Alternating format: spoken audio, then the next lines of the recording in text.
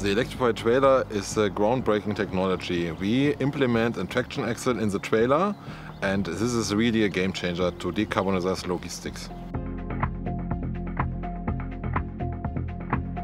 The major benefits are that we can save CO2 and fuel up to 16% by recuperation, and this is the only system on the market that actively recuperate, and up to 40% if you use the plug-in function of the trailer.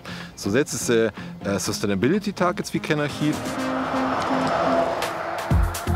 We implement a traction axle in the trailer, and the whole system consists of three major parts.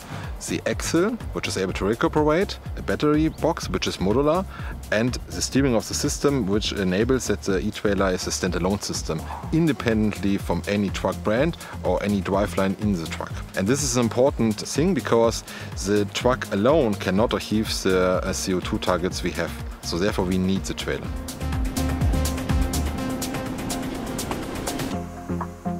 But we have also the benefit that with the e-trailer you have traction support. This is especially important on slippery underground, and also you can accelerate faster, which makes perfectly sense there if you have to drive uphill and in the traffic light.